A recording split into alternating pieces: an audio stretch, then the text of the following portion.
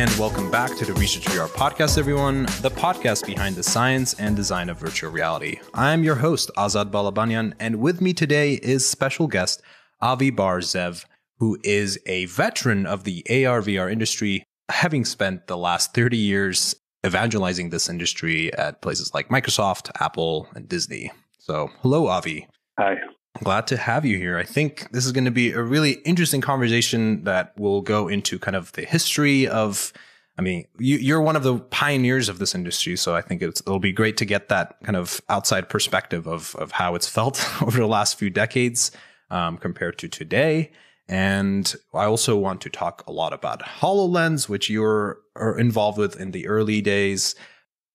And more importantly, I think you wrote an article for Vice that was about the VR, AR, eye tracking, the title of it is "The Eyes Are the Prize: Eye Tracking Technology as Advertising's Holy Grail," which, so we're going to go more into like the privacy and data security topic, which has been something that we've touched upon, but not have had any like experts to really help us understand what it means truly. So I think it's going to be interesting. Great. Thanks for having me. Yeah. So Avi, how did you find yourself in this realm of virtual and augmented reality? How did you find yourself in this industry? Wow. I have to think back almost 30 years. And I was always excited by science fiction. And in fact, I wanted to be a science fiction writer when I was in my 20s.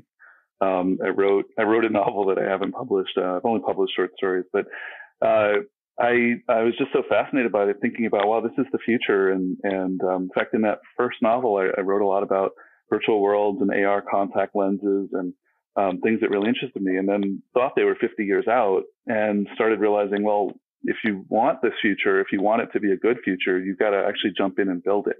Writing about it is not enough. You can get in the middle of it and do your best. And at the time, I'd sort of on a whim joined a VR startup right out of college. I drove cross country in a station wagon, the old story of putting all your stuff in the station wagon, and joined a Seattle startup that was going to be, at the epicenter of VR. Seattle back then was huge. It had the HIT lab at University of Washington and a bunch of startups.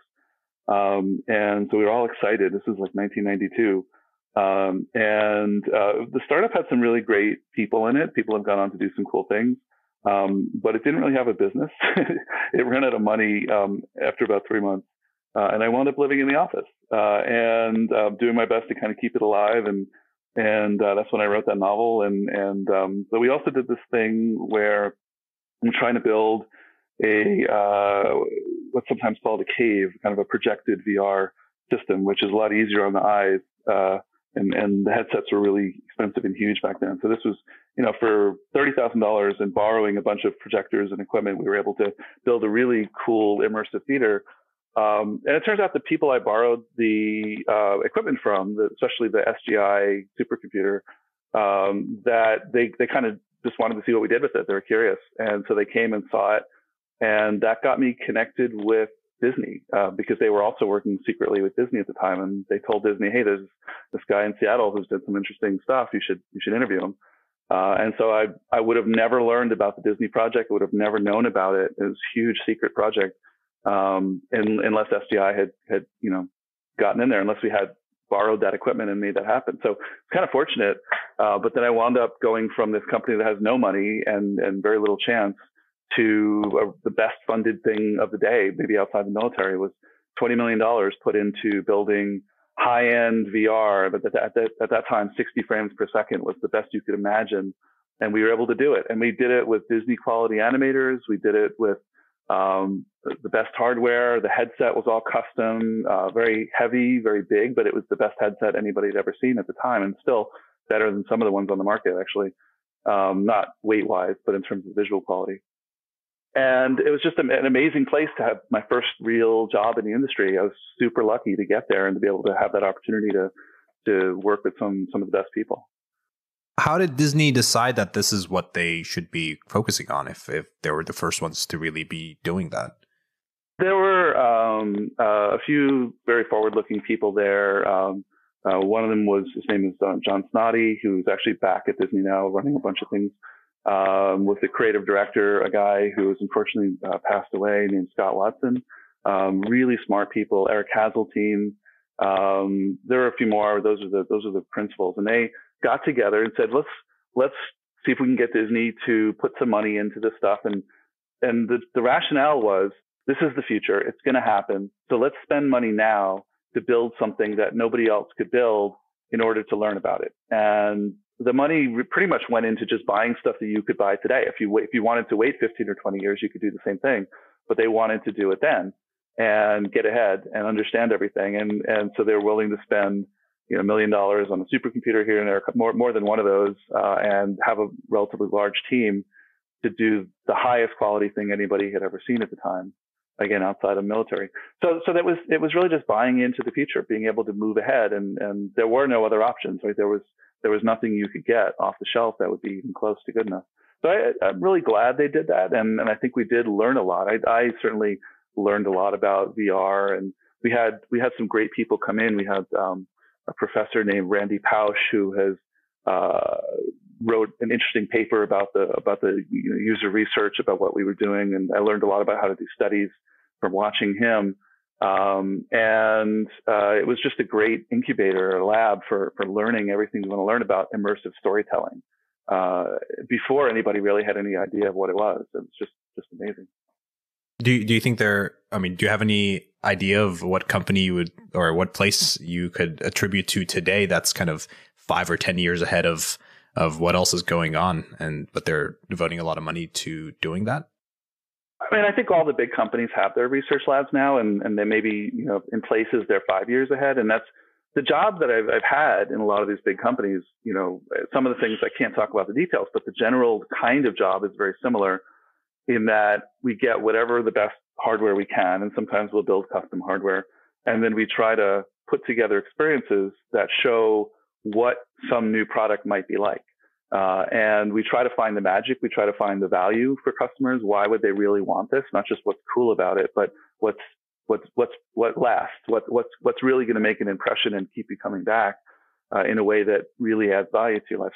So I've been lucky that I've been paid mostly for the last 25 years to go figure that out. And maybe not always 10 or 15 years ahead, sometimes 3 to 5 years ahead.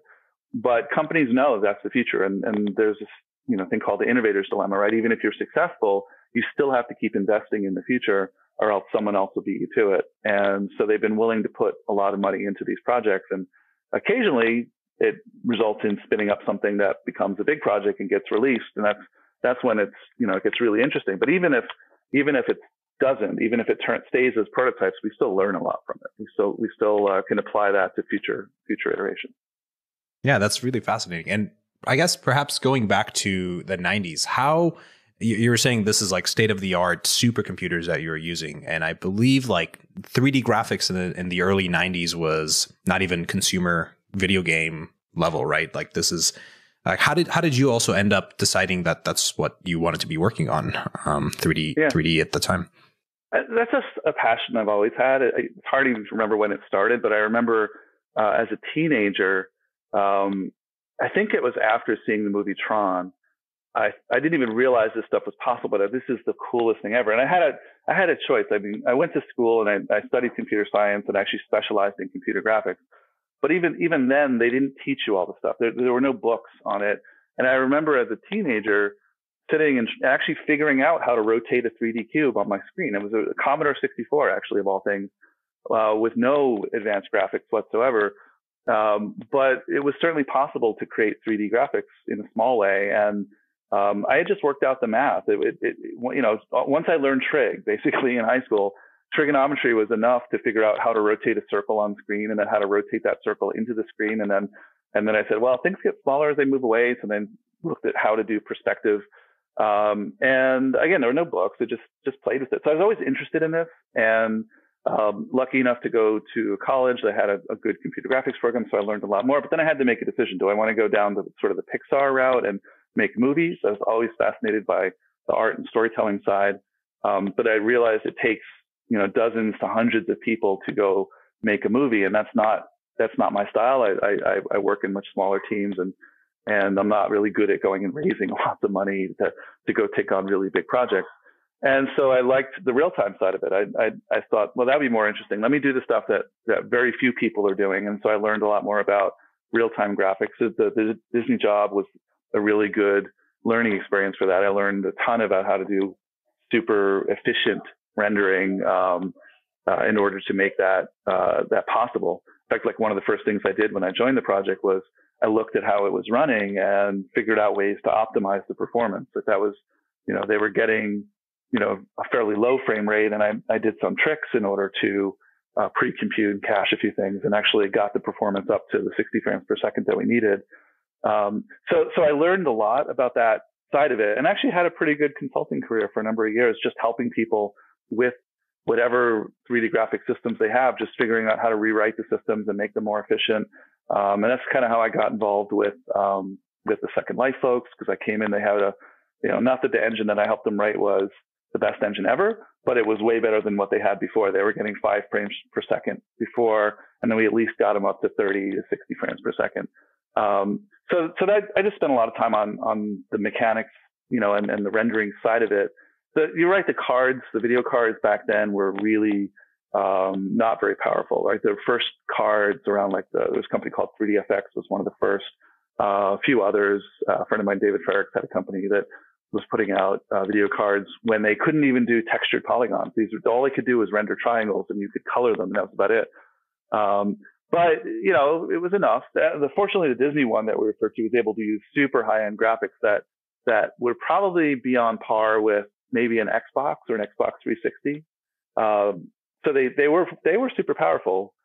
Just out of curiosity, like what about it was setting it apart? Like, did you have, have access to high resolution textures or normals or like real time lighting that you weren't able to do on consumer grade hardware before? Even perspective correct texture mapping was a fairly new thing back then. That the old texturing algorithms couldn't do division, and so therefore everything would kind of swim when it was edge on. It wouldn't look very good. And so these had enough processors. If you opened up the box, you basically saw these giant silicon cards that had a whole bunch of chips in them. And so the SGI pretty much invented the parallel processing approach to it. There are other companies that had image generators, but they came in and used fairly commodity hardware, CPUs. Like I remember, what is it, the i860 or something like that. They had arrays of these things on multiple different cards, and they were very good at making all these CPUs work in parallel in order to chop up the problem and make it more efficient, so that they could do things like fairly large textures. I think the limit was something like maybe 512 by 512 pixels back then. That was maybe the largest texture you could do. But interestingly, there was a person at SGI, a couple of people at SGI that we worked with when I was at Disney, who later went on to figure out how to make off-the-shelf video cards work with a virtually unlimited size texture. And that's actually what enabled Google Earth originally. So the same people that I met at SGI at Disney, I later joined up with in a startup called Intrinsic Graphics. And that was one of the first innovations that we had. And it was a guy named Chris Tanner did a lot of the work. Michael Jones was one of the thinkers on that. Remy Arnaud also helped. And that texture is essentially unlimited. It uses a special set of techniques in order to load originally from disk, but later on I helped them load it remotely over the internet from a server. You could have a texture the size of the entire planet down to whatever arbitrary resolution you want. And there really is no limit to how fine resolution it can handle. But it came out of this idea that these video cards are still limited. They can still only handle a maximum texture of 1K or 2K, or maybe today it's, 32K or whatever it's at. But they were able to break that limit. And that was a super interesting project too, because I was able to come in and take that code that Chris had primarily written, but make it work over the internet, make it work over 56K modems, and then add a usability layer to it, add a user interaction layer that actually made it fun. It made it really rewarding to kind of browse the planet and see things. So that was also a really cool project. And it only would have happened because I knew the people from the Disney days, and they told me they were going and doing the startup. So I was able to join as, I think, employee number 2, maybe. I would love, before we jump into the Google Earth kind of part of this conversation, can you quickly actually describe what the Disney VR experience was like. Even I think we haven't even mentioned the title. Like, is it Aladdin or Disney? Sure, yeah, it was Aladdin's Magic Carpet Ride or VR ride. Some VR somewhere in there, changed titles a bunch. And the sad thing, I'll tell you upfront, is there's almost no video of this thing. I had a high definition video that I had managed to take home with me, and I loaned it to somebody and they lost it. And it's like, there's just no video left of it. There's only really crappy recordings, but it was super high fidelity. So imagine, the stage here is you're at Epcot Center, and you get to see this innovations pavilion that is inside the magic of how Disney makes VR. And what we did in Florida was we recreated our Glendale office almost exactly, with the desks and the umbrellas and everything. It kind of looked alike. And we had interns that we hire play off that they were the ones who were supposedly creating all this stuff. And some of them were really smart, but their job was basically to interface with the customers, with the guests at Disney. And a select number of people, usually 4 at a time, would be picked out of that audience. So they would get to go up on stage in the next room and sit on what looked like a motorcycle seat. And you grab the handlebars. The handlebars are actually 6-degree of freedom controllers. So you could not only turn like a motorcycle, but you could push them and pull them and lift them and lower them and twist them. And that would allow you, with the headset on, to feel like you were sitting on a magic carpet and controlling the carpet and flying anywhere you want. And the controls were a really hard problem. Like, how do you, people who haven't even played video games, you got to get in within the 5-minute experience, they've got to become good at flying something. So that was its own set of challenges. But the visuals were pretty amazing. So it looked just like you were in the movie Aladdin, the original cartoon one, not the new one. And you would feel like you're on a magic carpet, and you'd look down and you'd see that you had Mickey Mouse hands instead of human hands now. And you're able to steer this carpet around the streets of Agrabah. And as you approach different characters, they would talk to you. So you could think of it like a traditional dark ride that Disney would do, where you have the pirates who are singing their song and the dog with the bone and all that stuff. But it was interactive. These things would be aware of your presence, and they would talk to you, and you couldn't really talk back. There wasn't that level of interactivity, but we were playing with letting people kind of choose their own story by going to different parts of the world first. One of the learnings from it was VR is so new to people that they were so overwhelmed by just being in VR and sitting on this carpet that the story almost didn't matter. We had to actually create these virtual magnets that would pull people in to see the characters, because they would just blow right by them. They would be like, oh, that's just noise. And they'd keep flying and flying and flying for 5 minutes. So we actually invented a bunch of ways to put them a little bit more into the story and keep them there. But it was tricky. That was one of the interesting learnings from the whole thing, was how to get people engaged. It's quite hard.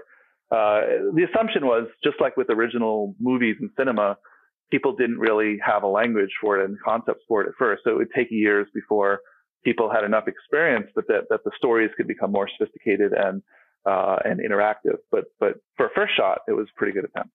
Yeah. And I mean, I guess Disney didn't really innovate on top of this after, right? They didn't create different VR experiences, really like innovate on storytelling, did they? They actually did a couple. It's not as well known. Yeah. Okay. So there was this thing called Disney Quest that happened while I was still at Disney. I left in 97. So it was just starting, and I got to help a bit. And so there was a second version of the Aladdin ride that was more character based and had a lot more story to it. And I think it was done, with a lot of the lessons that we learned from the first thing. But then there were other rides. So the purpose of Disney Quest was to make a theme park in a building, so that you could put one of these in every major downtown area. And they had Chicago and Orlando more or less done. The business model wasn't great, because I think they could never quite decide if they wanted to be the equivalent of a bowling alley that everybody goes to on a Friday night, or if they wanted to be a tourist destination that people go to once. And sounds like today, right? With the VR. Very similar. Oh no, all this location-based stuff today is exactly what we did in the 90s. The business models may work better today because the economics are different. If you can, ours, we had to spend between $20,000 and $500,000 per seat. And so you got to make a certain amount of money back to justify that. And so if your headset, your whole setup only costs a couple thousand, you may have a business. But basically it was the same. There was not much difference.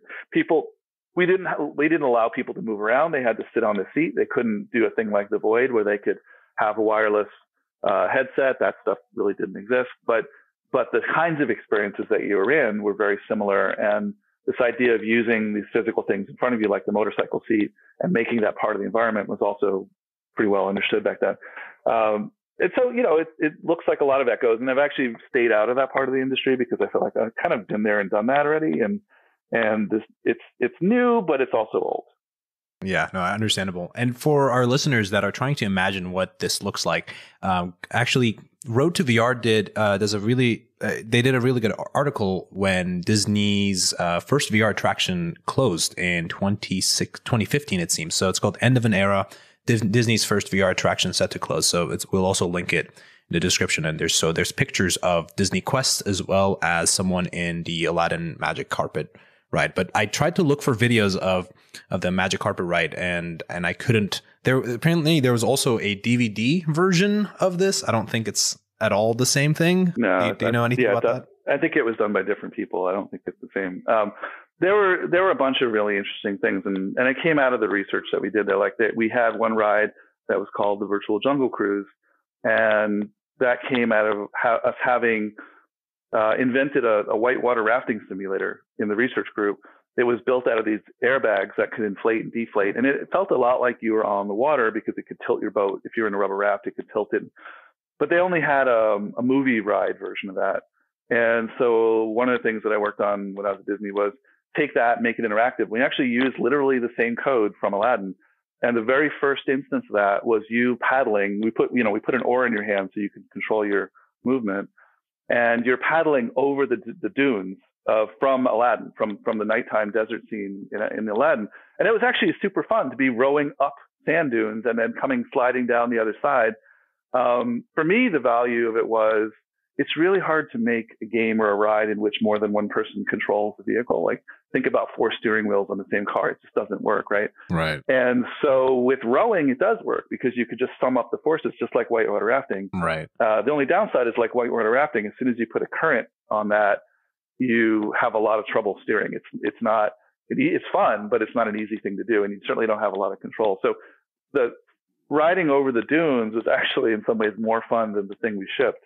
But it was still a really good ride. You'd go down this river and you'd paddle and there'd be dinosaurs. You kind of like, went back in time in order to see these things. And that was pretty fun. And there were a few others, like, one of the ones I spent a lot of time on was where you design your own roller coaster and then you get in a motion simulator and then you could virtually ride your roller coaster. And this motion simulator was this big drum that would spin on 2 axes. Isn't quite exactly the right thing you'd want to simulate G-forces on a real roller coaster, but it was interesting and fun. And you got to design it yourself. So it was kind of like a precursor to games like Roller Coaster Tycoon, where you could literally put it together. But here you got to actually sit in it with the motion base and feel it. So there were some really interesting, good attractions. The business model ultimately didn't work, and interesting to see how people are running with these things today that are along the same lines. Yeah, it sounds like things are different, but things are kind of the same in some of the business model ways. I want to quickly actually ask you about this VR headset that was used at Disney. I mean, first of all, why is it so pointy? Like, what about the optics makes it so pointy? Or what about the display? Well, there were no LCDs back then. And so, or OLEDs or anything that was small and light. So it's actually using CRTs. If you remember old televisions that have this giant tube in the back, electron guns. So they're actually CRTs. One of the reasons that this thing looked so good when inside, not outside, obviously it was really ugly and heavy. It was 40 pounds. And so the only way you could wear this without hurting your neck was it actually had to be suspended on wires from the ceiling. But when you looked inside of it, Hazeltine had done a good job designing the optics. And it was only about maybe 40, 50 degree field of view, if I remember right. So, but that wasn't the benefit of having these monochrome CRTs in there was that you didn't see any pixel mask. So all this screen door effect that we have today, none of it, no screen door whatsoever. It was perceptually unlimited resolution. The only downside was they're monochrome CRTs, so it needed a color filter that would flash red, green, blue, red, green, blue. And so when you move your head really fast, you could see some artifacts of that. And around the edges, you might see a little color fringing. So that was running at like 180 frames per second, whereas the display was running altogether 60 with red, green, blue. But the artists had done such a good job on the visuals. They painted all the textures Disney style. and the optics were good enough. There was none of this lenticular lensing, God ray kind of thing. It was just clear and nice. And like I said, in many ways, better than some of the cheaper headsets you can get today. But heavy and really expensive. I think each one cost, if I remember right, like $100,000. Right. So not practical. Well, it sounds like they used it for a number of years. So I'm sure that sure it made sense one way or another. Really cut these. Okay, let's move on to kind of like the next stage of your career, which was working. You probably can tell this story better, but working at a company that eventually was called Keyhole, and you worked on a product called Earth Viewer, which then was acquired by Google for Google Earth, or as Google Earth. Yeah. As it is today. Yeah, maybe we should talk about that, because that is obviously, it's like Google Earth is one of the key, or Google Earth VR is one of the key best-selling things you could do in VR, and it's starting to become one of the most important things for at least like AR cloud applications. So you kind of have been in this space then for almost 2 decades now. Well, how did it start with, and kind of like what were your thoughts initially in the late 90s when it came to like building an actual 3D viewing platform of Earth? Sure. So this was 1999, I think, is when we started it. And it was actually, interestingly, before the dot-com bubble burst, right? 2000. We were originally thinking of this I mentioned about the texturing, the unlimited, we called it universal texturing, unlimited size texture enabled us to be able to create a virtual planet where you could zoom all the way in from space. That's the tech we had, but what we thought was, let's go create Earth.com. Let's create a .com that will use this technology in order to let people fly around the Earth and leverage all the power of 3D and maps together. And when we started the company, it was like right when the bubble was bursting. So we actually had a lot of trouble raising funding. We got some, but not as much as we had originally hoped. And but there's tons of vision. There's tons of stuff we wanted to do with it. One of the imaginations that I was particularly fond of is this isn't just a 3D map of the Earth. It's actually more like, in many ways, a web browser that happens to use the Earth as its canvas. So instead of 2D rectangles on your screen, the whole Earth becomes the giant web page in a sense, and anybody could bring their content. So we created this thing ultimately called KML, which was a markup language for being able to create geospatial content and import it in Google Earth so that you could see it along with whatever else other content you wanted to bring. And so for me, it was the beginnings of a geospatial web that we still quite haven't built yet, but will build, which is essentially like the web, but not abstract, but really tied to the shape of the Earth and what the meaning of everything is on the Earth. And we really thought of it as AR. We knew we couldn't do AR headsets back then. Nothing was really practical. But being able to render this whole Earth on your PC is an absolute step towards AR, because it gets you to collect the data. It gets you to stitch together all the data you can find around the Earth and around geospatial, and including not just the visible stuff, but also the semantic information. What's that? What's a point of interest? What's a street? What's a city? And so we started building the system to collect all these things together.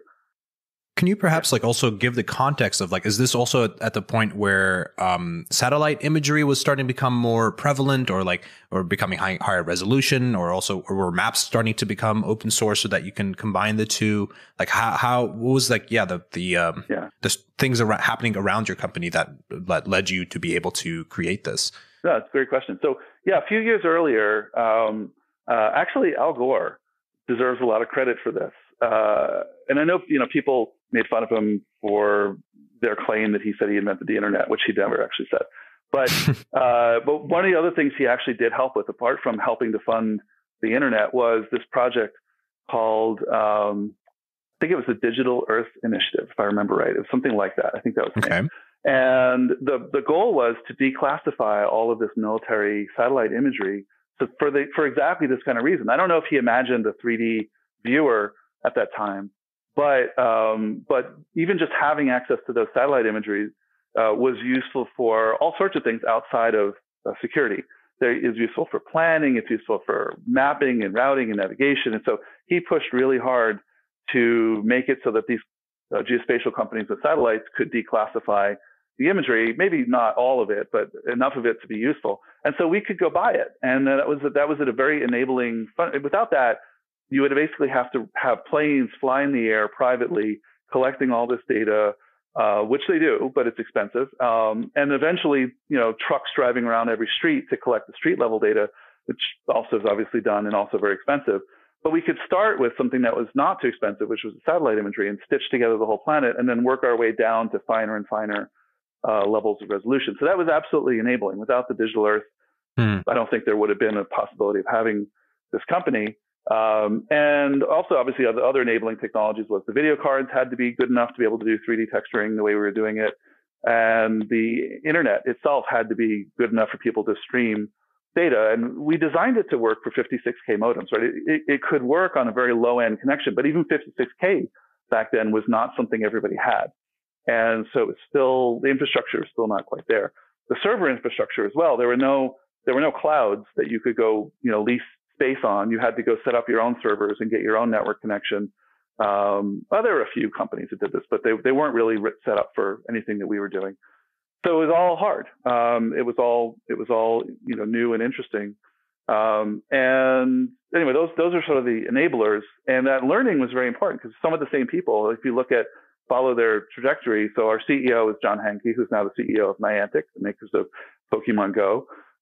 He was always interested in this space, and especially had an angle on the gaming side of it, coming from that background. You had Phil Kesslin, who handled all the back-end server-side stuff and became the CTO, and he's the CTO of Niantic as well. So there's a lot of this, cross synergy today with things that we see in AR that we kind of cut our teeth on PCs back in the, in the late 90s and early 2000s. And the guy, for example, that I hired to create the terrain for Keyhole is also at Niantic working on who knows what, but really, really great developer named Dave Kornman, who wrote some really awesome code to be able to stream height fields and geometry so we could make the terrain look 3D. Right. I was going to ask, how was that done? I mean, are you applying some, I guess, older topographical maps on top of the imagery and extrapolating that way? There were some topographical maps that were available. I think I can say the word topographical again. And other data came from, I think there was a mission called STS that NASA did where they went and mapped a lot of the Earth and made it available. So it was never as detailed as the color imagery that we were able to get, but it was good enough to be able to create hills and mountains and valleys. And what we had to figure out was how to stitch that all together. The guy who was responsible for that, his name was Mark Aubin, and his job was to get all the data together and to digest it so that we could put it on a server and stream it down. The part that I spent all my time on was on the client, on the user interface and the interactivity and the rendering of this. Things like how do you render street labels, right? I'd never done cartography before, so I had to learn a bunch. And it turns out nobody had ever really done real-time cartography. Yeah. They had to invent ways, like in a couple of milliseconds, figure out which street labels and city labels you're going to render. You can't render them all. It would be a big mess if you did. So you got to have a system that can figure out, here's a city, so we're going to put the city name here, but we're going to make sure that we're not drawing any other names for a few inches on either side so that the city really stands out. And we can put the road label anywhere we want, but where do we put it that's most useful? So all that stuff we had to figure out from first principles in a lot of ways, and make it all run in milliseconds because it had to run at 60 frames per second overall. That was an absolute requirement for us. So it was fun. There were a lot of really interesting technical challenges to make that work. I see how all of these things are converging into, what you're working on today, or like what people are doing today. It's really fascinating kind of seeing the context of how these things emerge, like, especially even the 60 FPS, that being a requirement and that's being something that you worked on before for VR. And now that's a clear requirement for real time. We knew from experience that if you sacrifice frame rate, you can still make something, but it doesn't feel magical. You never get to that level of, oh, wow, cool, until you can get rid of all the artifacts, all the things that hold people back. You have to really spend a lot of effort to go the extra mile to make those things pretty amazing. I guess the other thing though, that sort of riffing on what you just said is no one company has the resources to collect all this data. Certainly not a startup like Keyhole, But even the big companies today, no one is going to be able to map the Earth and create this so-called mirror world or AR cloud by themselves. And so it was a big passion back then to kind of be the front end that could integrate all of the various backend data sources together. And it's something I've stuck with because it's just clear that no one is going to ever have enough money to collect all this data and source it, nor would we want them to. We wouldn't want any one company controlling our perception of the world. So being able to design a system that allows everybody to bring their own data and share it in a way that they're not just giving it away for free, but they can bring it and maybe even rent it so that people can use it, but they still have a business interest. Those are really hard problems and things that I've been working on solutions to for, well, even since then, but at multiple different companies as well. So I guess 10 years ago now, in 2008, you had a interview with in a publication called Cartographica, which I guess is about maps, as you might imagine. So you talked about a few things there that were really interesting that I think are super relevant today. First, one of the things that stood out was you said some of us, myself included, were wrong in thinking that the internet wouldn't be explorable until it was properly represented in 3D, and turned out that 2D interfaces were just fine for most people, even better in some ways. How I think we're probably in a very similar situation today when it comes to AR and VR, where we have like really high expectations of things that need to exist before any of these tech, like both VR and AR, are useful. Do you think you can make like a comparison to? I guess you might have to extrapolate, like you can't see into the future, but like how do you think we're thinking of things about AR today that are probably we're extrapolating incorrectly into the future, where it still would be useful even without the crazy amount of technology that would be required to build what is said. Does that make sense at all? No, absolutely. It's a really good question. So so what happens a lot of times, as a designer and a technologist, you start loving a technology and thinking, oh, this is going to solve everything. Everybody should come use this. But when you have real customers out there, they don't care. They just care about what they're trying to do with it. And so you can spend all this time making the coolest thing ever, and it just doesn't matter. And so a lot of what I've learned over the years is how to tap into that value statement, that what do customers really need? What problem are you really trying to solve that they care about? And then you could throw all sorts of really cool technology under the hood if you need it in order to make that solution happen. But don't ever brag about the technology because people mostly don't care. Early adopters do, everyone else doesn't.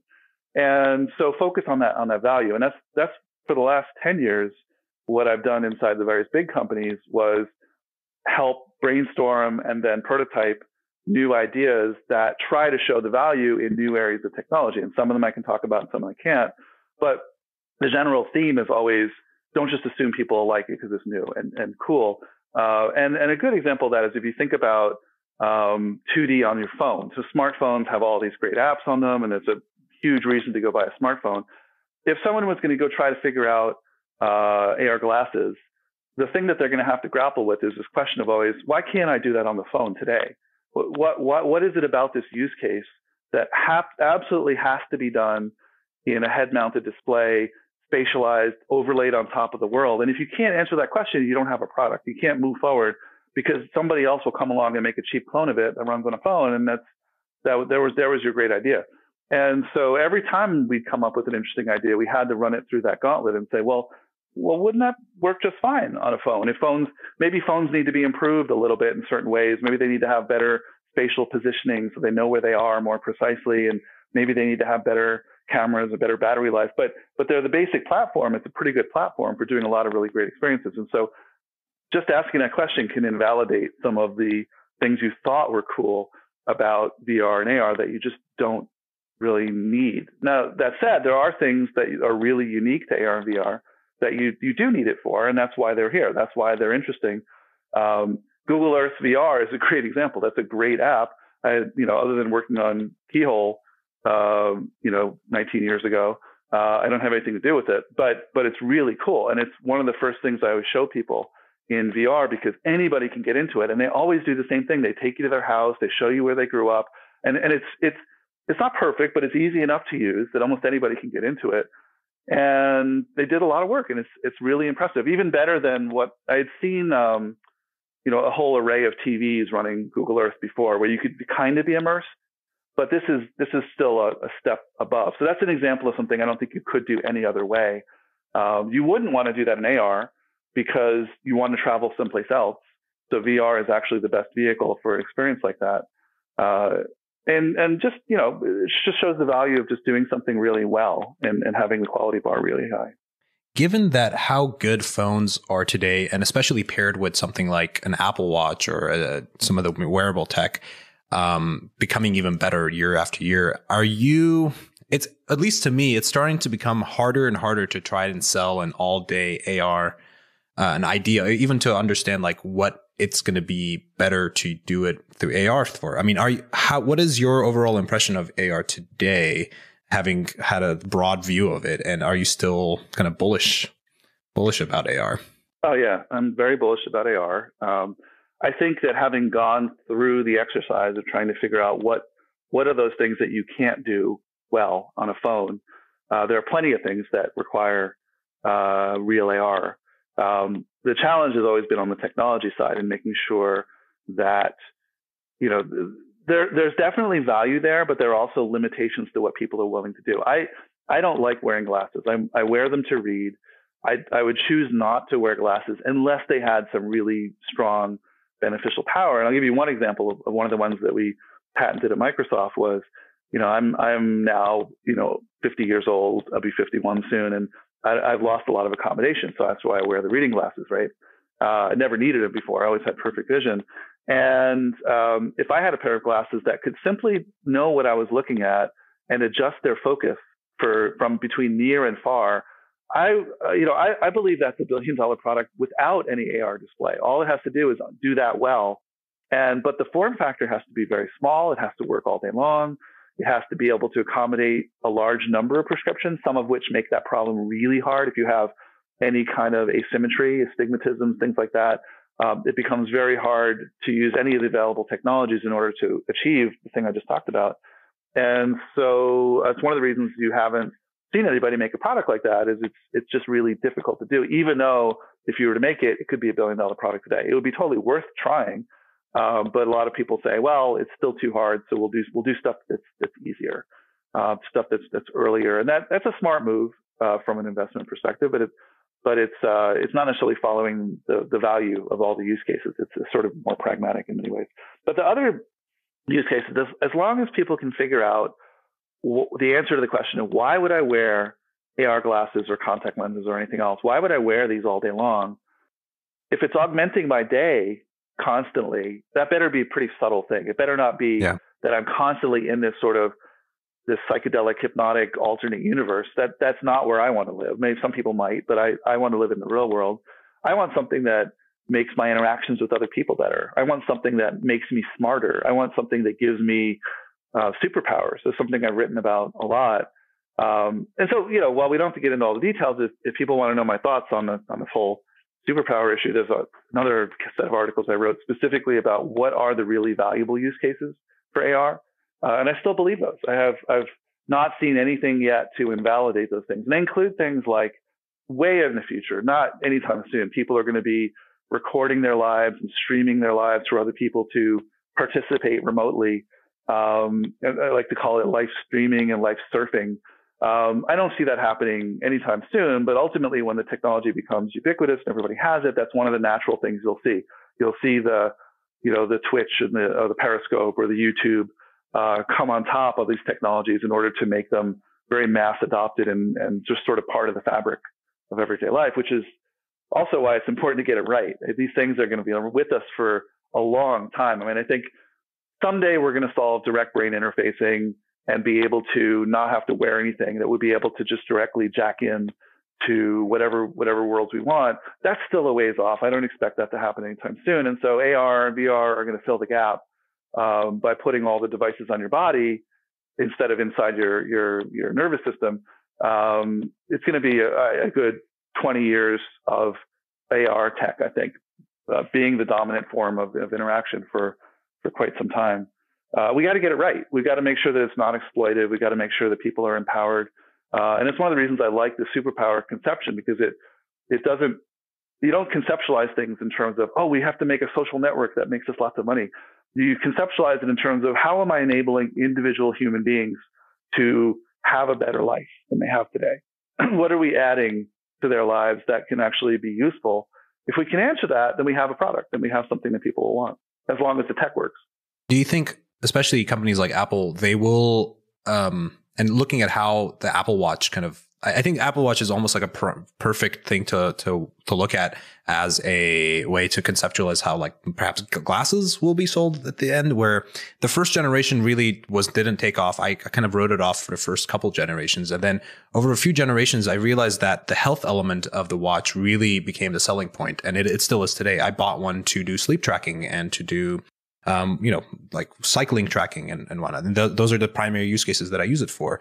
But with glasses, you can imagine the depth of the, biometric data that you can have to actually have it really be a big part of your health tracking every day, to the point that you don't want to not have this device because you think you're in, the fall detection on the watch. Like if you're an older person, you're most likely going to be always trying to wear that so that in case you do fall, you will have that. Do you think that's like the perfect Trojan horse into people's lives where they don't think they would want an AR device, but in fact, it's kind of going to be important for their health? Am I thinking about that correctly, or? I think those are good thoughts. I want to be careful about not saying anything specifically about Apple.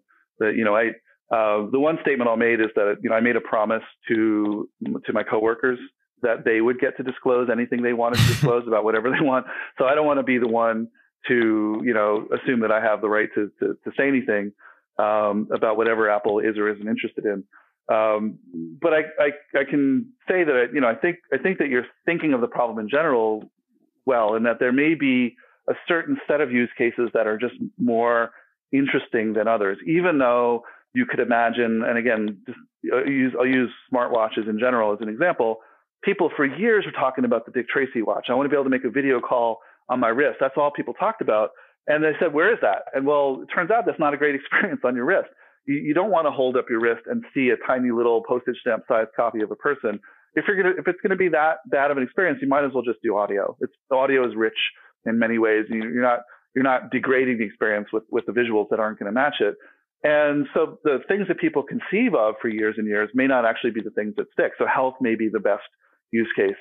Some people think notifications are one of the best use cases for watches as well, though I don't want to be that notified. I don't want to have instant access to all this information because I will spend all my time on it, and I have other things to do that are more important. So I think that you're generally right, but for AR, I don't know that health is necessarily the one. It could be, but I think that the thing I've said a lot, and I'll repeat, is I think the one that is the most important one for AR is communication. I think that there's nothing really great out there yet. People are using various means to simulate in-person communications, both in VR and people are trying in AR.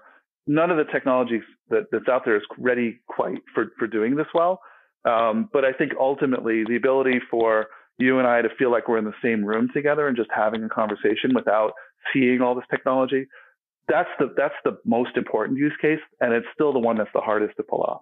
The point would be so much more salient if we were still doing these podcast conversations in VR that we have been doing for the last few years. And unfortunately, damn it, big screen, why did you have to change how you do multiplayer rooms? Because it really, it does really drive home the point. There are a lot of options, though. I agree with you.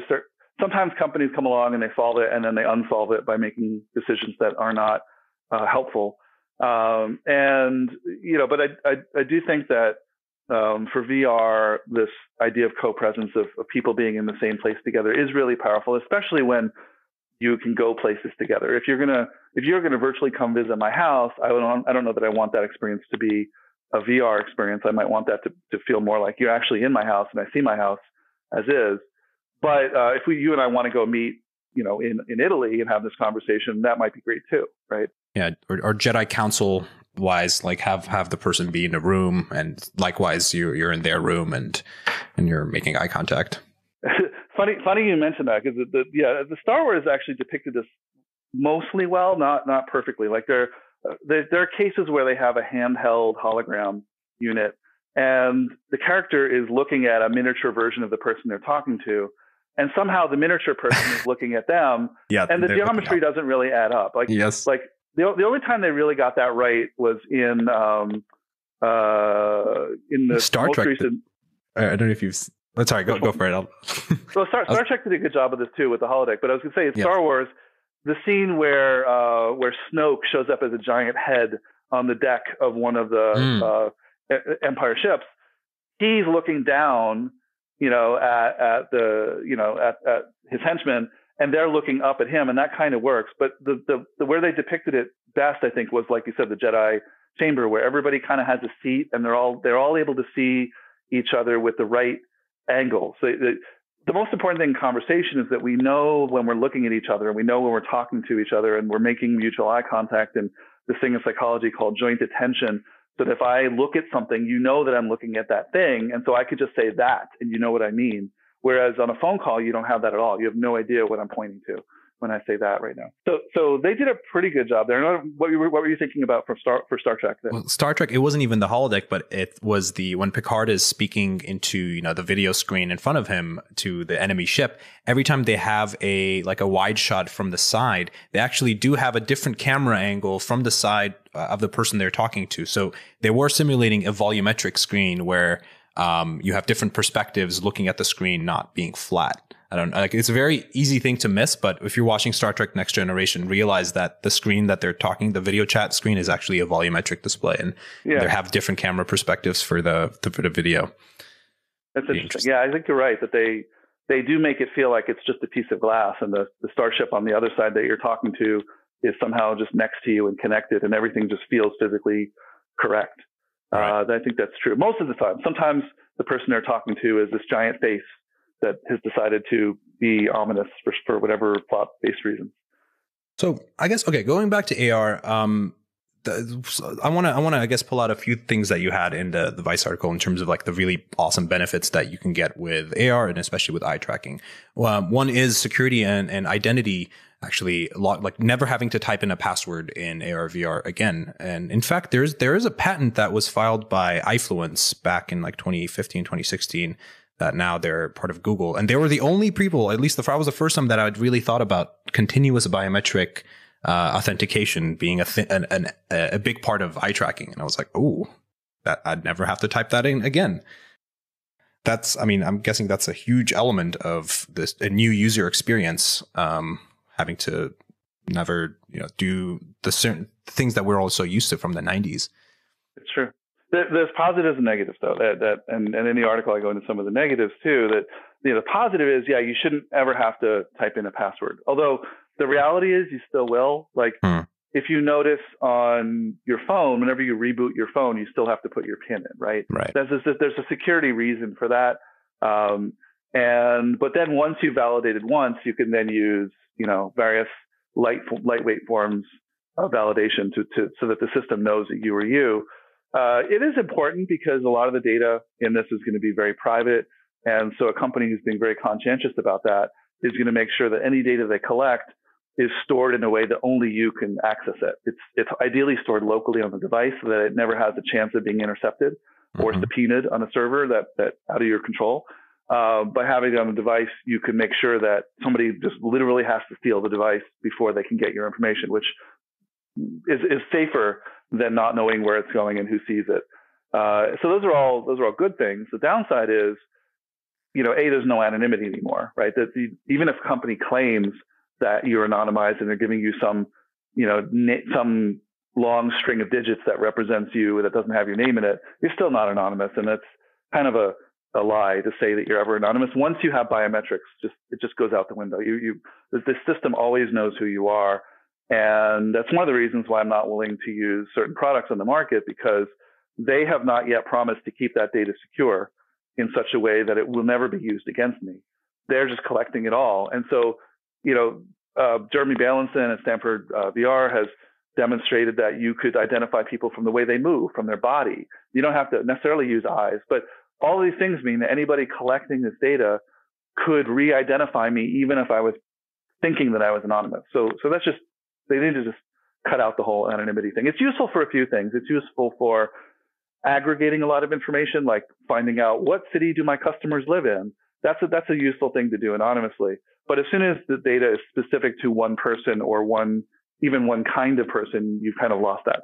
The other thing that can potentially happen with biometrics is you better really protect it, because if that data gets out there, if there's a breach and hackers now have your iris, what's to stop them from printing a contact lens that has your iris on it and then pretending to be you?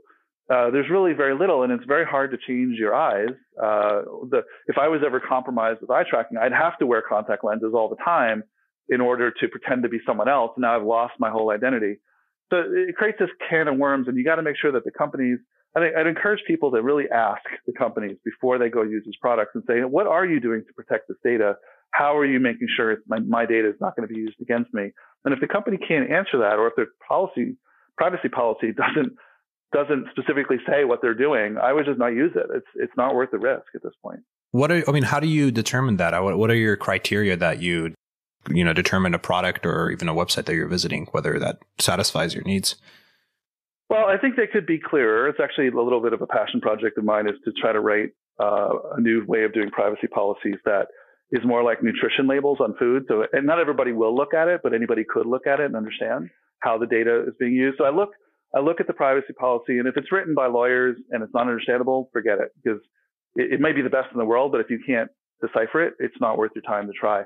But what I look for is that they're telling me specifically what are they collecting and how are they going to use it? What's the disposition of it? And as a other requirement, I also want to know how long they're going to keep it. So tell me that you're collecting my biometrics. Tell me that you're collecting my motion data. Tell me how it's going to be protected so that rogue employees can't see it, so hackers can't see it, so the government can't subpoena it. Tell me how that's going to be protected, and then tell me what you're going to do with it. In the case of Facebook, I'm very concerned because in the same privacy policy, they say, we're going to collect all this information and not tell you exactly why we're using it. And they also say that they can use any information they've collected for marketing to you. So I don't know that they are doing this, but they could do it based on their terms of service, use ultra creepy personalization in order to show you things in VR or AR that will get you to buy things. That'll be actually manipulative in a very strong sense, more so than any ad you've ever seen, that they could effectively steer you just making certain decisions based on everything that they know about you.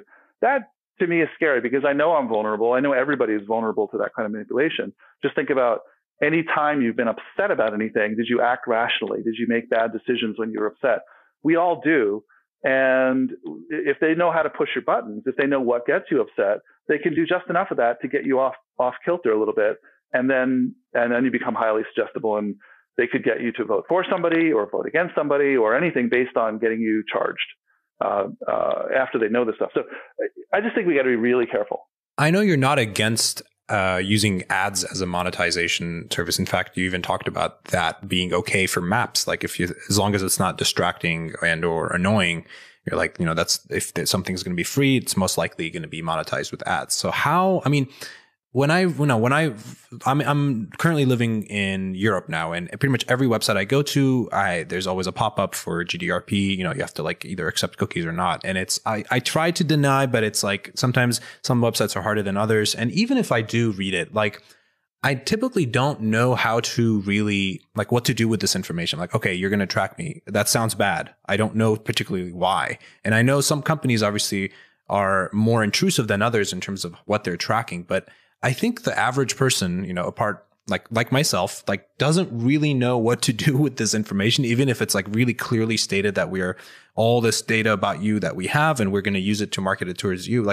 I don't know what to do with that information. So I guess my question to you is, as a subject matter expert, how do, first of all, maybe if you're a developer listening to this, how do you approach this entire bundle of this clusterfuck of data privacy, and yeah, kind of maybe you can talk about as an advice to developers, what are they supposed to be doing with this, and users as well. All right, so I think that first of all, there are a lot of legitimate uses for the data that we collect, and also, as you said, I do believe that advertising isn't inherently evil. It actually is useful to learn about products or services that I might like. And I might not know them any other way than advertising. I'm not knocking advertising overall. And I think that as a business model, it certainly an interesting one. That the problem with it is that it kind of has this long-term corrupting influence that if a company really is making its money, and especially if they go public and they have this pressure to grow 20% every year, eventually they're going to keep relaxing their own safeguards. Whatever they thought on day one was the limit, that gets pushed out and pushed out and pushed out, because that's the only way to make more money, right? You could either add more users, or you could make money from each user, make more money from each user. And so one of those two things has to happen, or both. And so that over time, these things get to be more and more corrupted. So I say, first, as a developer, first decide what your principles are. Like, know what they are today. And I would say publish those really clearly in your privacy statement, saying this is where we draw the line. This is what we are willing to and not willing to do.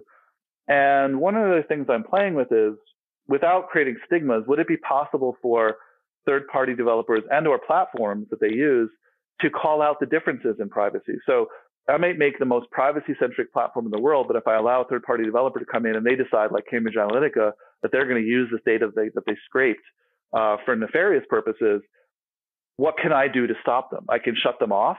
But the most important thing I can do is to call them out. I can say that they're doing this and say that their privacy policy differs from what we believe in. And I think that public statement of what we believe in and what we think is acceptable is going to vary. Different people have different conceptions of it, and it's okay.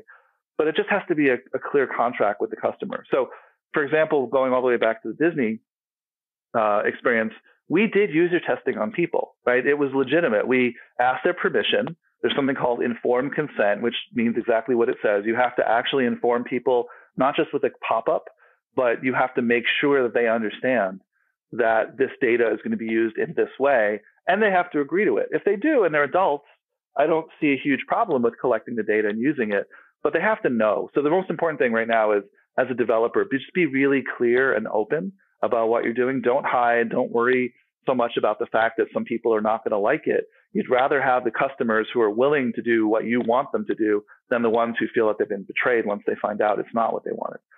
And I've been through that. I was in a startup I won't name.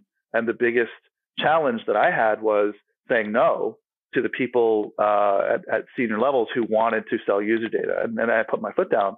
But it's very hard to, when a company says this is the only way we can make money, either you have to survive, right? The survival is the base of the pyramid for any company. They have to get to that point. But maybe there's other ways of doing it too. Maybe there are ways of being able to make money that don't require ultra personalization and showing people exactly what they need to see for advertising marketing purposes. Maybe there are ways that we can enable people to create commerce in virtual places, and that commerce itself could be self-sustaining in terms of a vibrant economy and ecosystem that doesn't require this external tap of data. Isn't that what DuckDuckGo, like, that's their whole perspective, is that it doesn't need to be very specific to the user, but they can kind of do contextual based ads rather than like a really deep dive Google user based ads.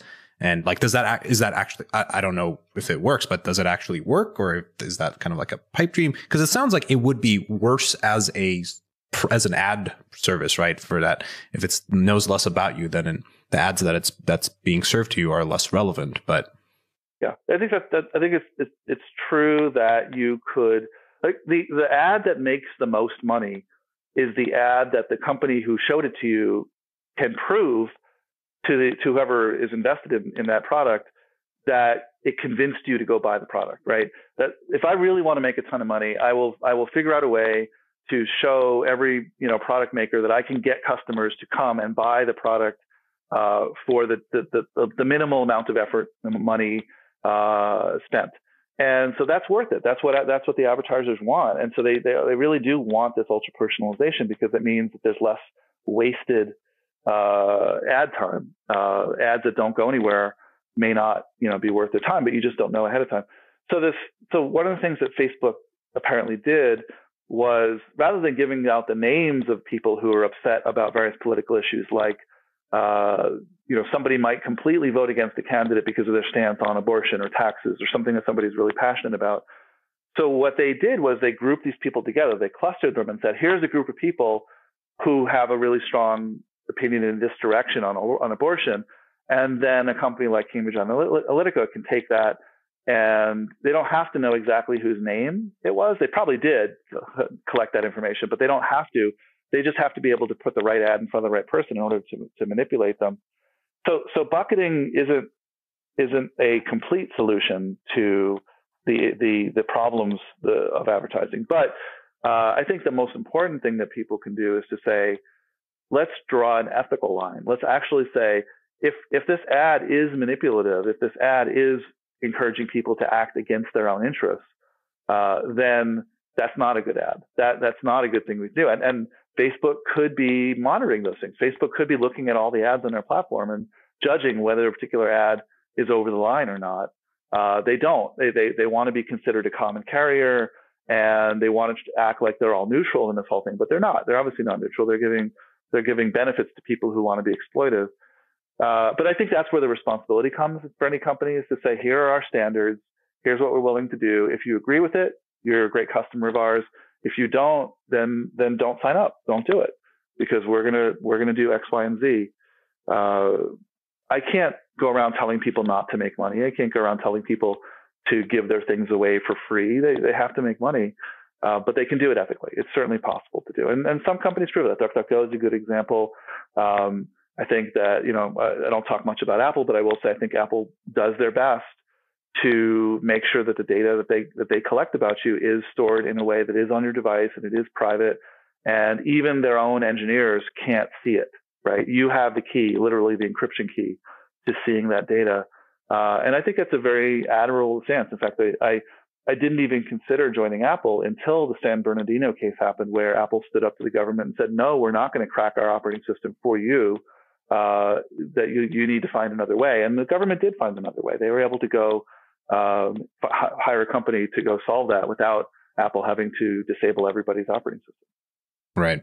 Yeah. I mean, it's, I guess, also worrying that there are companies that can do that. I think that was the interesting revelation, apart from, Apple sticking up.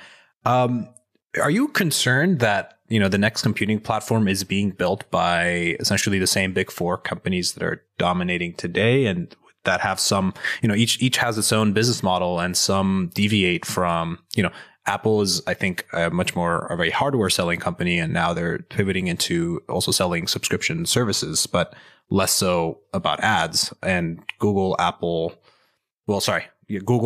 and Amazon. Facebook and Google are much more like 90-something% ad-based revenue, and Amazon, I guess, can also probably be fit into that bucket as well. I mean, I know you've said that you're a short-term pessimist and a long-term optimist when it comes to privacy and ethical usage of this data, but how do you think about the future when it comes to that it's being built by these companies? Yeah, I know you're walking on, little shaky ground, but so I'm not going to address NDA issues that I can't get into. So, but I will say, yes, I do think in general the big companies are all racing to solve what is the future of computing. They've said as much. I don't think anybody, has said they're not interested in that problem. And they all have different approaches, and they have slightly different business models. So I would tend to favor the companies that actually sell things directly, that sell products, because that business model is less exploitive. I mean, the companies may use marketing to make their things seem cool, and there's always that. But at the end of the day, it's a very straightforward transaction. If I like this product, I buy it, I use it. If I don't, I go buy a competitor's product and use that. Yeah. And it's what's okay about it. What makes it ethical is the fact that it's an understood transaction, that there's nothing really secret or hidden about the whole thing. So as long as the companies are doing that, I'm in there. I favor what they're doing, because some of these things can only be done by big companies. It's really hard to create a new set of hardware, a new operating system, a new ecosystem, and applications on top of it. There are only a few companies that have the resources to be able to do that. And I do think that they will dominate in the near term. Long term, once the hardware is out there, you will, I'm sure, see the Linux of AR. In fact, I would love to help work on that, because I'm a big fan of the open source side of things. And that will eventually exist. It doesn't make a lot of sense to write that before the hardware's out there, because there's nothing to run it on yet. But eventually there will be these alternatives that are not sourced by the big companies, and that's a good thing. But I think the first iterations are going to have to be from big companies, and even the startups who claim that they're not the big companies. I mean, after you've raised $4 or $5 billion, are you a big company? I think so. I mean, at that point, you're not a startup anymore. You have 2,000 people. You've got billions of dollars that are churning through your accounts. That's a pretty big bet at that point. Yeah. As much as Magic Leap wants to still feel like a startup, it doesn't seem like it to the outside world, at least. Yeah, I think they'd be happy that I say that they're in the same league in many ways, but on the other hand, they also have the same issues that they're going to have to figure out how to make money. And I've heard that they're going to announce something at SIGGRAPH about their privacy policy. I'm looking forward to seeing it, but thus far, I haven't seen anything that says that they're going to be on what I consider the right side of privacy. I have seen various patents or comments go by that says that they may have ads, and that may be one of the ways they fund things, or they may partner up with cellular companies who sell your data in other ways. Like all the cellular phone companies have been selling your location data for years without asking you, and that's not okay. So I hope that Magic Leap is going to make a really positive, strong statement about privacy, and we'll see. Well, hopefully we'll find out soon. I think so. All right. So closing questions. You back to this this article from 10 years ago, or the interview that you're in. When Google Maps was coming around, this interviewer was asking you whether you were worried about this open source or free version of a mapping tool being out there, and if it will hurt kind of GIS applications that are professional and cost a lot more money. I guess over the last 10 years, kind of what has changed when it comes to mapping, and has the ground completely changed, or the playing field completely changed because of Google Maps or Bing Maps now and the open source versions? I think definitely there are things that have changed, and I've learned a lot too in the last 10 or 15 years about this stuff. And I think I've always been a big fan of crowdsourcing, because there's no more scalable way to build a map of the world than if you could use everybody's cell phone to take pictures. And that's one of the things I worked on at Microsoft, was, related to the people I work with that were working on PhotoSynth and Bing Maps. It's like, okay, if your $1 trillion company, it wasn't at the time, but if your $1 trillion company is not willing to spend $1 billion on collecting the map data, then how else are you going to put together this mirror world? Well, you're going to build applications that give people value, but also collect world data about the scene. And then I've realized a lot more about what that means in terms of privacy, that there's all sorts of things that can go wrong with that when you are relying on crowdsourcing the data. There's intentional manipulation, and Google had to deal with people using their tools to make giant penises in the desert because they were available. And eventually someone will do something like that. It's inevitable that somebody will troll.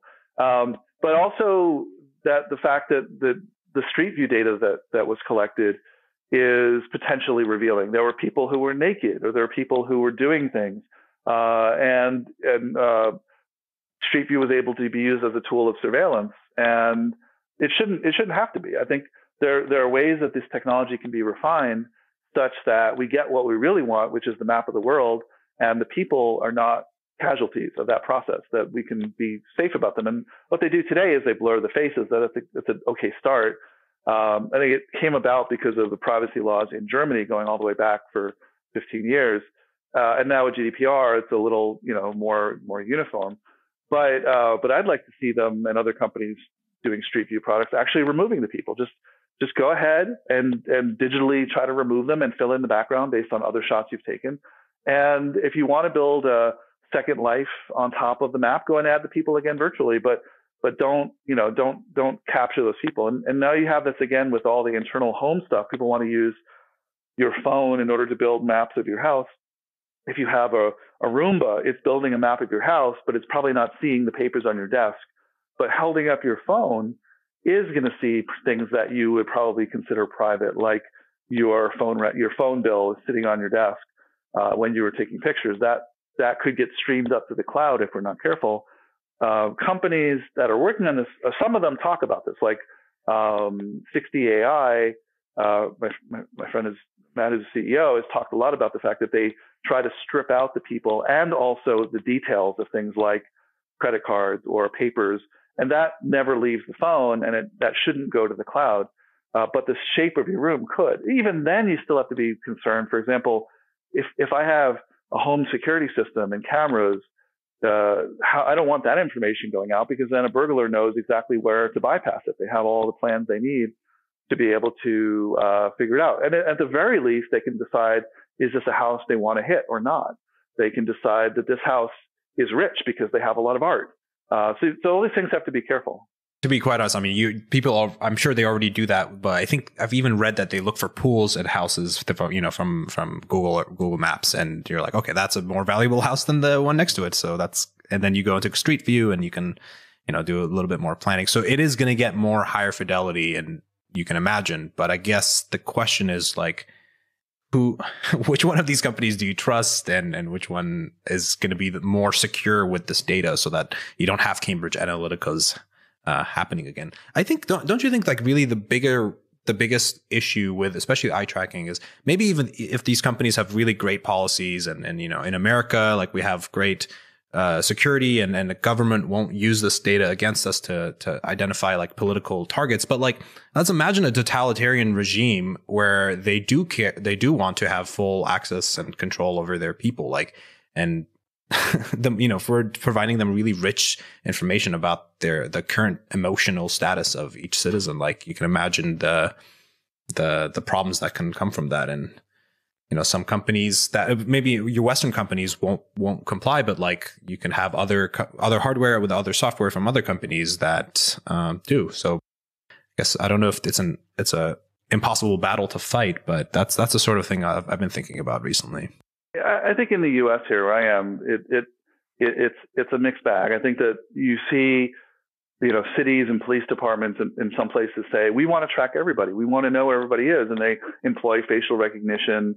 The government has been pretty bad about protecting this data. There was a breach of the Homeland Security system where they had collected everybody's faces at major airports and other ports of entry. And I went through that too. And I had my face digitized. I didn't like it, but I did it. It's less hassle than saying no and having to go through other means. And you're traveling with a family, and it's not the time to take a political stand sometimes. But when they had a breach, I'm like, oh my God, now I've given into this thing that I didn't want to do in the first place. And then they were completely negligent and allowed a vendor to have the data and lose it.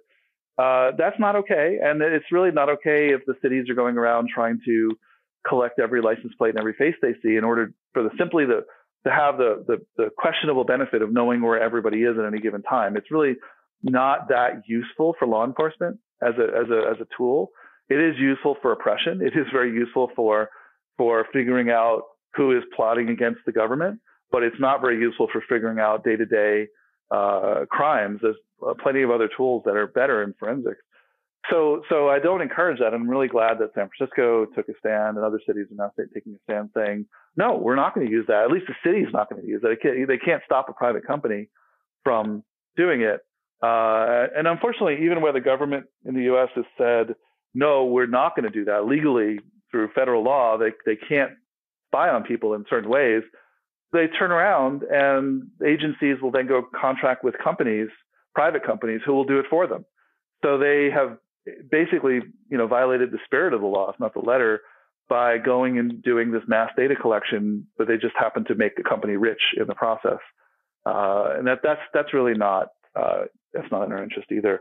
I think if we had a little bit more transparency in terms of what our officials are doing and more accountability, that wouldn't be so much of a problem. Yeah, I think a lot of them don't even, they have never even thought about this because they don't come from this generation of dealing with digital data. And so I can imagine there's a lot of discrepancy between like what's happening in a private sector versus public.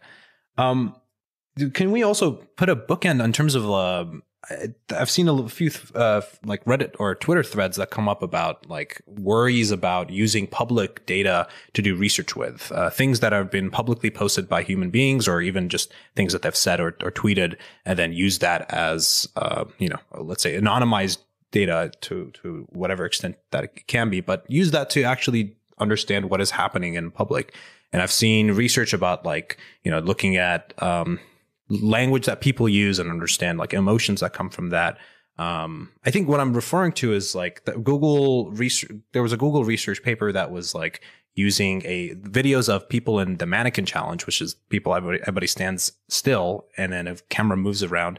And so they're using videos that were posted on YouTube of the mannequin cat challenge to train their depth mapping for kind of like volumetric video conversion from a 2D video, which I thought was like a really interesting thing because I do a lot of photogrammetry, and so having people stay still is like a very hard thing. And I hadn't thought about that. And so there was like a Twitter thread, and it was like complaining like, this is what they're using with your data for. And I don't know, I felt that wasn't like a total huge privacy violation.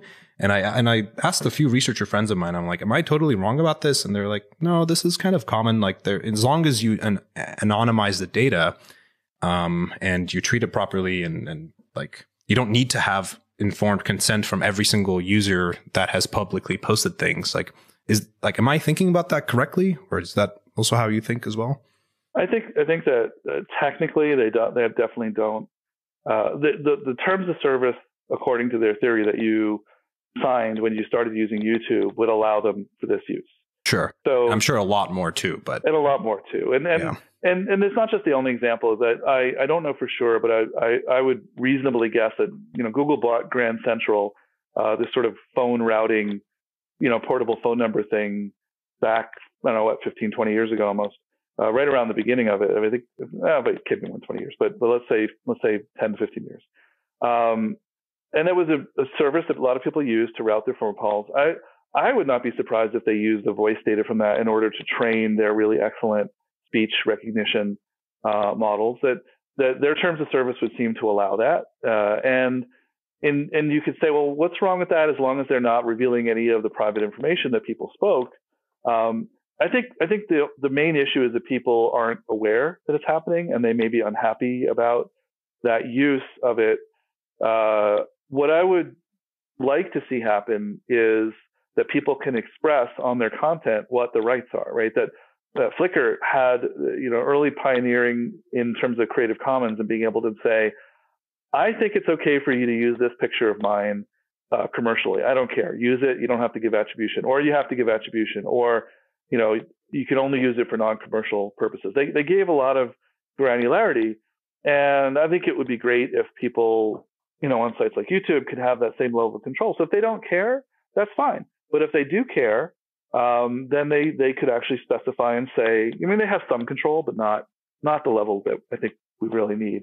The argument is always, we don't want to make it so complicated. That people don't like setting up complicated things, but some people do, and some people want that control.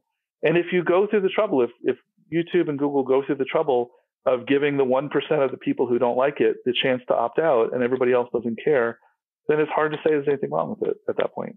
But the default parameter is still like it is still that you can use it for research. And I mean, technically, there's so much research that has been done just with public data, like before the internet, right? With just researchers standing in university campuses and either observing things or asking people things like or just observational research. It does not require informed consent. So I think I just found it kind of funny that I'm very I think privacy is extremely important, but we shouldn't we should be careful about what we create outrage around, I think. Yeah, I think there's definitely a line. And I think an example of where, when Facebook was caught manipulating people's news feeds in order to measure their emotional reaction, that's over the line. That would require informed consent. But I do think that, collecting a bunch of pictures of public things or not. Now, the issue, I guess, if you want to go back to just this challenge, is the places that these pictures were captured. A lot of them aren't public places. So Google's only argument is that, well, they posted these, so therefore it's okay. But I don't think anybody's posting these pictures with the intent that they're allowing mining to happen and they're enabling. So again, if they just make sure people are aware, if they give people this granularity to control how these things are used, I think it can be made okay. It could be, there's a line that can be drawn that says some things are okay and some things aren't. It needs to be clarified. People need to understand it. And we should speak out about the things that are outrageous. But we don't have to lump everything into that bucket, as you're saying. Avi, this has been a fascinating conversation. How can people find out more about your work, perhaps your Medium posts and your Vice article, and how they can contact you? So they can follow me on Twitter, which is just my entire name at Avi Bar-Zeev, no dash. And I do have a Medium account that I do update every once in a while. And I used to have a blog. I've now obsoleted the blog, and it's just a company site. But anything really big, I'll put on that as well in terms of new articles or new things that I want everyone to be aware of. I'd say right now Twitter is probably the most up to date in terms of the things that I'm doing and talking about. Cool. And and all of that will be in the description so that they can find the links. Great. Thank you, Avi, for joining us for another podcast of the Research VR podcast. And thank you all for listening. Goodbye. Bye. Thank you.